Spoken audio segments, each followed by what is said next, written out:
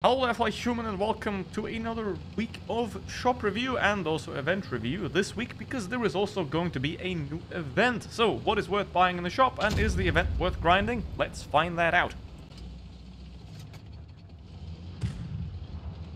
This time in the resource section, we have some decent bundles right here. The finishing touch is the biggest one, also the best one here. 6k gold and 100 boosters each. If you need the gold, if you need the boosters, these can be a fine tool to get that. Obviously, always watch out that they don't include credits, because then the value kind of goes into the toilet, and kind of say that every shop review, so hello.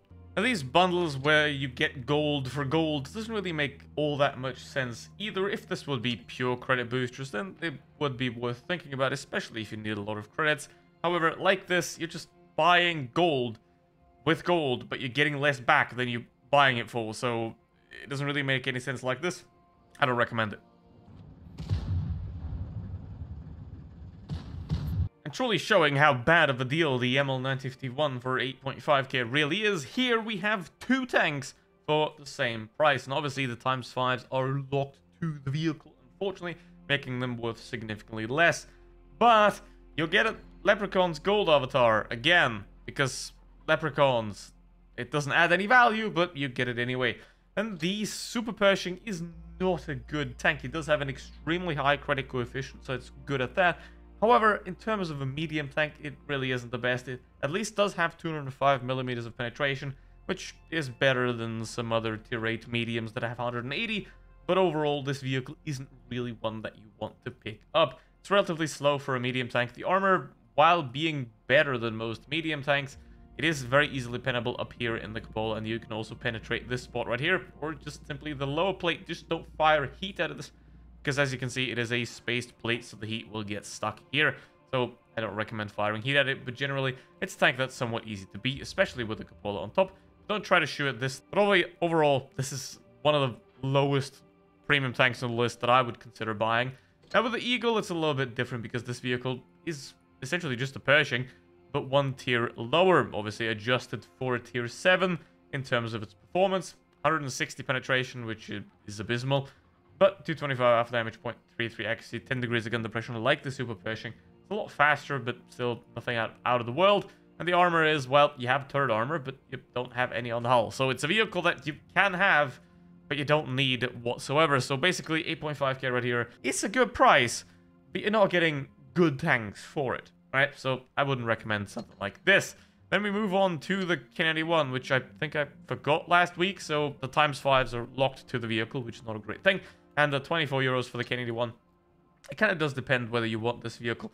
I did put it at number 4 on my top 5 tier 9s, so I do rate this vehicle quite highly, I guess. But it can be somewhat difficult to play if you're a beginner player. Well, if you're a beginner player, you shouldn't have a tier 9 premium tank to begin with. This vehicle is a good tank. Good penetration, 350 alpha damage, 3-shot autoloader. The entry clip is 3.5 seconds, which isn't the best, but it still can work. 7 degrees of gun depression, which is a lot for most Soviet vehicles. And mobility, it's a heavy tank. Well, it's going to have heavy tank mobility. So overall, it's a good vehicle for the advanced player. It can be worth it in this bundle as well. Obviously, the extra value in here isn't really that much. You got camos, you got mystery boxes, and you got locked ×5. So the extra value added on here is not really that great. But the vehicle itself is a good tank that I can recommend. Then the ML951, already spoken about it last week, that this is a bad price for the vehicle, especially because it lacks any other add-ons besides locked ×5s and camouflages and this attachment, which the only thing it does is annoy you while you're looking down the sights of your vehicle. So I don't know why anyone would want this. It's extremely annoying. So you're basically buying a distraction. Anyway, 8.5k for this vehicle, not really worth it. If it be 7.5k, 7k, we can talk about it. 8.5 with this configuration. It's just, I don't see the value in it, because the ML951, while it is one of the upper level of premium tanks, basically at tier rate, if you want the experience, you can play the ML1. If you want the credits, you can play a better vehicle that has been sold for cheaper. And then for, I think, the 5th week in a row, the Heavy Offensive is one of the best bundles in the shop right now. 10k for 2 good vehicles, locked ×5s, but they also include boosters, further adding to the value of this bundle. So the value of the bundle here is very good, and the tanks in the bundle are also very good, sort of. I mean, the T77, one of the best tier 8s out there, and the KB5 is a very interesting vehicle that is also somewhat new player friendly. The T77 isn't new player friendly at all, so again, intermediate to advanced players is what I recommend this bundle for, but it is a very good one that I can highly recommend. Both vehicles perform very well, so it's good. Well, at this point, if you watch my shop reviews more than twice, you can say this section for me. Open the free containers, don't buy the paid containers, because all of these are negative chance crates, which means is if you put money into them, you will get less value out of them than if you would have invested that same money into, for example, gold or a premium tank. Now, it's a little bit different with positive value crates, where you get the value of the crate back, and then you get something extra. For example, a gold crate costs 5,000 gold, and you're guaranteed to get 5,000 gold back, plus extra. Then it's a little bit different, but most of the crates in World Tank Splits are negative return crates, which makes them very terrible and absolutely not worth buying whatsoever. And the mega containers, the corporate containers, the American containers, they are included in that negative return stack. Now, these ones are positive return, because you invest nothing and you get something. That's a good thing. We have the draws, which most of the time are negative return as well, especially these crate ones, because you're going to get pretty much nothing for the most part. Because these crates, especially mystery boxes and also these black boxes, and also the collect them all containers, are essentially 3 of the worst, if not the 3 worst types of crates that World of Tanks Blitz has to offer.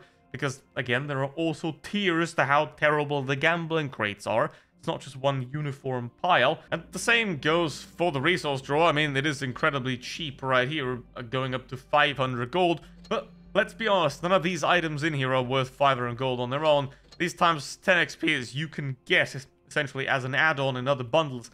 So I would assume that spending that amount of gold isn't really worth it. But for 10 gold, if you play it once, you can essentially get a decent return for it. I mean, unless you get the splinters, and splinters are worth nothing.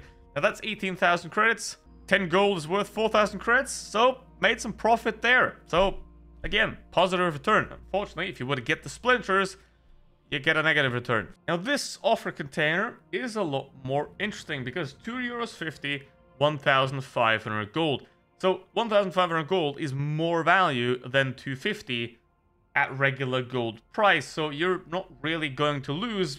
You're probably going to lose when you get the AMX 1357 in this bundle rather than the 1,500 gold, because in this offer the 1,500 gold is preferable to the AMX 1357 in my opinion.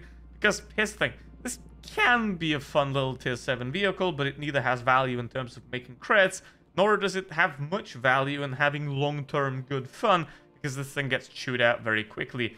It has 90 alpha damage and 6 shells in the magazine, so before you're gonna enjoy this vehicle in long term, you've probably already given yourself carpal tunnel, so not the greatest idea here. This can make sense. Look at the value, look at the price. €1.20 for 250 gold. That's the that's the regular conversion. If it's better than that, here we have 1.5k 250. That's a good deal, essentially. And then we get to the Turning the Tide event, which is kind of an ironic title given the new matchmaker that essentially screwed the most important thing of the game, and that is to have fun with the game, because the new matchmaker creates very much unbalanced matches. The goal is essentially to have as much fun for the average player, the casual player, as possible, because here's the thing, the Unicum can't exist without the casual can exist without the Unicum. So the goal would always be to make the casual happy, not the Unicum. But in this case, nobody's happy. So well done, Wargaming, with that amazing change. However, there is an event as a compensation, I suppose, and the only valuable things in here are things like gold boosters, free XP boosters, credit boosters, because the main prize of this is a essential dud for 90% of the player base. The Elefant, it says the upgraded Ferdinand. Yes, it does have 3,400 DPM, but here's the thing.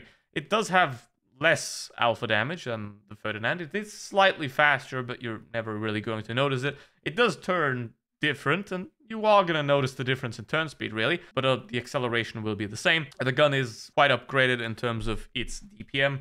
The alpha damage is obviously 110 lower than on the Ferdinand. The Ferdinand on its own is a absolutely awful vehicle, so this vehicle doesn't make that much better, given that the armor is essentially the same, only with upgraded sides, so you're not going to get happy with that, essentially. And for a credit grinding vehicle, you don't want something like this. There is a very small minority of the player base that are going to enjoy a vehicle like this, and if you are one of those guys, you already know that you are one of them. If you're questioning, am I going to enjoy this? No, you won't. Probably isn't even obtainable for free. We know wargaming at this point.